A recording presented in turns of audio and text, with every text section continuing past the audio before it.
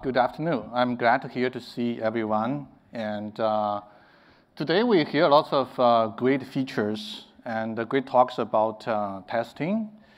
So it's no secret that SONiC community is a test-driven community, right? So with new features pulling in, and we have our test base growing every year. So for the past 2 years, we have been doubling our numbers of test cases year by year.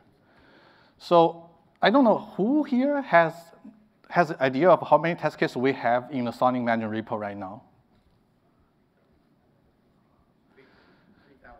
Thank you. Yes, that's about 3,000 test cases we have right now.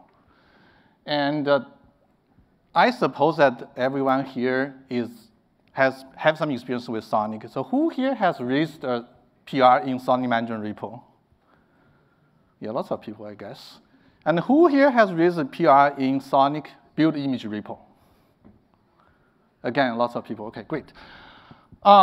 So I guess you are not unfamiliar with how long the test will take, right? So in the old days, the SONiC management repo test would take about 5 hours. 5 crucial hours, right? So I talked about the other engineers, and they basically mentioned this basic thing, right? So I read the PR and forget about it, and then take a look the next day. So that's probably not an uncommon practice for lots of people here.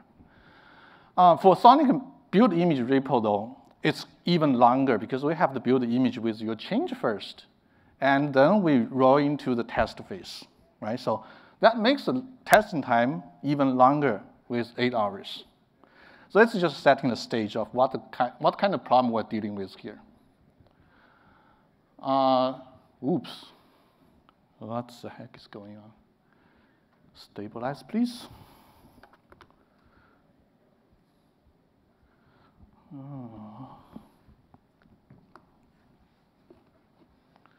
Physical connectivities.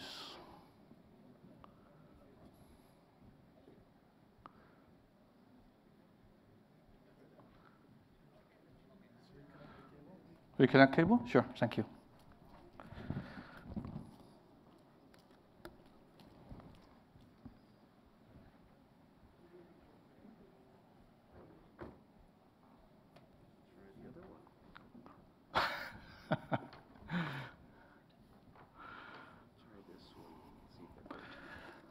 Sure. Oops.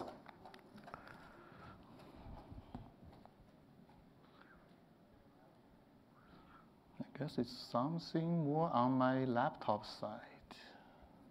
Actually, we faced this issue with one of the laptops earlier as well. So, Judy, can I use your laptop, please?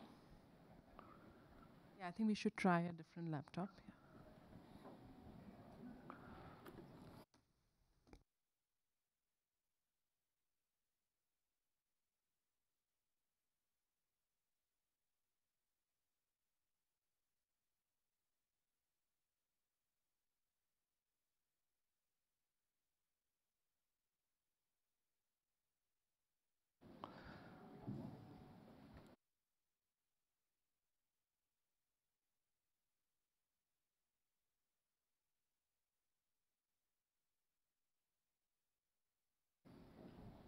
OK.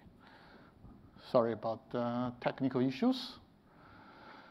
So today I'm mostly going to talk about the difference between the existing test infrastructure and what we have envisioned going forward with the scale-out test infrastructure, also known as testbed v2. Scale-out is the tip of the iceberg of testbed v2. We're going there. And the architecture of testbed v2 and mostly the scale-out part of it for today and the milestones that we're taking to make it happen. So this is a very familiar infrastructure that we have today. And lots of people here are probably very familiar with this infrastructure, that the PTF test infrastructure. We have PTF Docker generating I/O, and we have Fabric, fan-out Fabric to connect the DUT and CUS neighbors and PTF together, and we run a battery of test cases. And we can run it as a virtual switch or physical testbed. So as I already gave a little bit of ground, what kind of problem we're dealing with, right? So test time is very long. 5 hours for test repo PRs, and 8 hours for image repo PRs. And that is not taking consideration of if there's a test case being flaky, and you have to retry. That will take even longer. And on the physical test bed, we also have similar problem that we have instability on the test bed. We sometimes, some test bed just needs to go to hospital for brief visit. And we have to fix it up and run natty test again. So with 3,000 test cases, our natty test is consistently exceeding 24 hours. So that makes that we cannot run natty tests per day, right? So we constantly have to build more test bed to actually run subset of test cases, chop the test case in half, and let one test bed run first half, another test bed run the second half. Yes, we can do that, but it's not efficient. So when we think about the problem, right, so the current concept is that, okay, we have test bed, we book the test bed, we run the test suite, whatever it is, natty test suite or PR test suite, also known as KVM test suite. We always oriented in the relationship of one-to-one relationship between the test suite and the test bed. So a few smart engineers come by and say, hey, why don't we take this apart and put it upside down, right? So instead of facing at a test bed oriented view of the test execution, why don't we turn it around and look at test plan-oriented test execution? So here is our results in September, right? So the test time, at the time when we started to introduce this infrastructure into the SONiC management repo, test time increased a little bit because we're debugging all kinds of issues. And over time, the test time actually decreases and stabilizes about 2 hours per PR test at this moment. There's a number of things I'll get into detail later, but this is how we get into reduce the test time from 5 hours to 2 hours in the past month or so. Of course, there's some burning marks for the last month, right? So there are a couple of issues that are very interesting, and that haunted us for a little while, and that makes lots of retries, and in the build image is very, very painful for the last month, but we're over that hurdle now. The reliability also increased. The reason why we have increase of this reliability, I'll get into later, as I said earlier. So the basic, what we did is that we take this thing apart and take the upside down, right? So instead of doing things like the left column, we take this apart, and we build a test plan of all the test cases that we need to execute for a test suite. So for now, it's KVM test suite, PR test suite, right? So we collect all the test cases together and build a database around it. And then there's a scheduler is responsible for handing out the test cases to individual test beds to run them. Right? So the test bed come in and they register themselves as a worker or agent of this test plan. And they start to pick out the test cases one at a time and report the test results back to the infrastructure. And then by the end of the execution, the scheduler will collect all the test results from all the workers' agents and build the test results. So you can see that if we add 2 agents to a test plan, the test time is roughly cut to half. And if we add to 3, and it's roughly cut to 1/3 of the time, right? So, and then we also have the other problem that I already mentioned earlier. From time to time, we have these flaky test cases that haunted us from time to time, right? So this testbed V2, the scale-out infrastructure actually can take consideration of this flakiness of the test cases. It can configure a certain retry count. So if you fail the test case, and sometimes it's just because don't get me wrong, we definitely need to fix those flakiness. But for the time being, it's not something that introduced by your PR or my PR, then we should give it a retry, give it another chance. Instead of retry the whole suite, we just retry the test case on the spot. And then once the second retry or third retry passes, then we just mark this test as passed. So with these two methods, we actually can cut down the time into about half why we have still only cut to half, right? So because we still, every instance has to go through a setup and tear down process in this whole process. So instead of setting up one testbed and tear down one testbed, now it's setting up 3 and tear down 3. So that adds a little bit of extra cost, but it's all good with good reasons. So this is the architecture of our infrastructure. Basically, we have a front end. We can actually set up a test, and you can manually kick off a test with this front end. And we have a bunch of business modules or functional modules in the middle, top layer, top middle, which displays the results, progress of the test, and it produces the test plan and controls the different agents and hand out the test cases to the consumers of each individual workers. Right, so and then the worker nodes was underneath the management of a management framework that is actually responsible for managing and keep those virtual instances in a healthy order. So when a test plan needs to be executed, it can quickly hand out a few healthy nodes to the test case, to the test plan. So in the middle, if we actually see that one test worker is becoming not so healthy, so what we can do is that we can return that worker to the pool. And we can even borrow another test worker from the pool to continue the execution. If the pool is exhausted, then we carry on with whatever agents we left.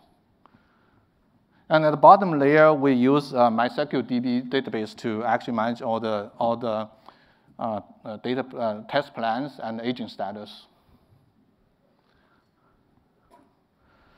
So this is a more detailed view of how things glue together, right? So I'm not going to go to the gory detail of this one, and we have infrastructure creation and management, and I covered lots of contents already. So we, when the test plan was built, we hand out agents and execute the test plan and record the test results. This is some if you have tried to look at the progress tab of the testbed V2, the scale-out infrastructure, yes, you can see real-time progress indication, and you can see the test results, individual tests, and you can download log from each individual test. If it's failed, it's very easy to download a small set of isolated log to look at and try to debug. And talking about the incident in late September and October, right, so early October, we have a couple BGP-related incidents, issues that we discovered that actually caused a huge amount of efforts to actually get them out of the way for now. But testbed V2 actually come in an unexpected way to save us in the investigation. It's very interesting. So because we have this testbed V2, we have a chance of coming in and create a specialized test plan. And because we identified a very reliable repro method of how do we repro the issues that we encountered in later September and early October, right? So we can run this test with testbed V2 overnight with 200 or 400 iterations. And that gives us information of, is this workaround going to work fine or not, right? So basically, we smoke out the 4 different tests intended workaround in an overnight, and they didn't work. And then we also smoked the last one that seems to be working very well, and it's only failed once per 200 iterations. So yeah, so it's still a workaround. We're still working on the problem, but then this is what this testbed V2 can bring us with the capability that it can bring us in the future. So right now we're trying to improve this, right? So infrastructure for everyone's benefit to get the PR tests faster and get the PR close merged earlier. So we are going to get it to open source by the time probably around March of next year. Right now, the code is still in a little bit Azure, very tightly related to Azure infrastructures. It's not a reason to prevent it from going open source, but we want to clean it up a little bit, make it a little bit more modularized, and people can plug in different infrastructures. So and get the benefit of the infrastructure, right? So right now, as I said, we already rolled out this infrastructure to SONiC management repo, and its test was like 2 hours flat. And as soon as I have a couple of PRs in the SONiC management repo, I hated the PR test in the SONiC build image repo. Of course, we have some other improvements right now, but we're rolling out this infrastructure to SONiC management repo. So hopefully in the near future, we're going to cut down the SONiC management repo PR test time from currently 8 to 10 hours on a sunny day to 4 to 5 hours, right? So we did some improvement in the build part. I think that right now, you probably already noticed that the build time is reduced by at least 1 hour. And we're going to roll out this testbed V2, and then it will going to further cut down the 5-hour test to 2 hours. So another 3 hours is out of the door, so out of the way. So we are at least going to cut down 4 hours for the PR test time. Yeah, so this is just the beginning of the this journey. So we want to move this infrastructure more to the physical testbed nightly tests, right? So we have lots of visions for the future, right? We want to be able to use different physical testbed to work together to run a same nightly test. I don't know if you guys have the same pain as ours, right? So most of the testbed is occupied by nightly tests. And the time left for dev team to actually look into issues and run some tests is very limited per day, right? So if we could build more test beds and let them to run the nightly tests together, so they will pretty much end roughly at the same time, so you don't have to use a human source to calculate how much time each test case takes, right? And then divide them into 2 or 3 groups, depending on how many test beds you have, and work on the schedulers. It will automatically happen. So you have n workers, you divide in n way naturally for you. So yeah, we want to roll out this infrastructure and give this benefit to the whole community. Yeah, that's most that I want to share today. Any questions, comments? Thank you, Ying. I think it has been very insightful and a very useful presentation. Thank you for doing that.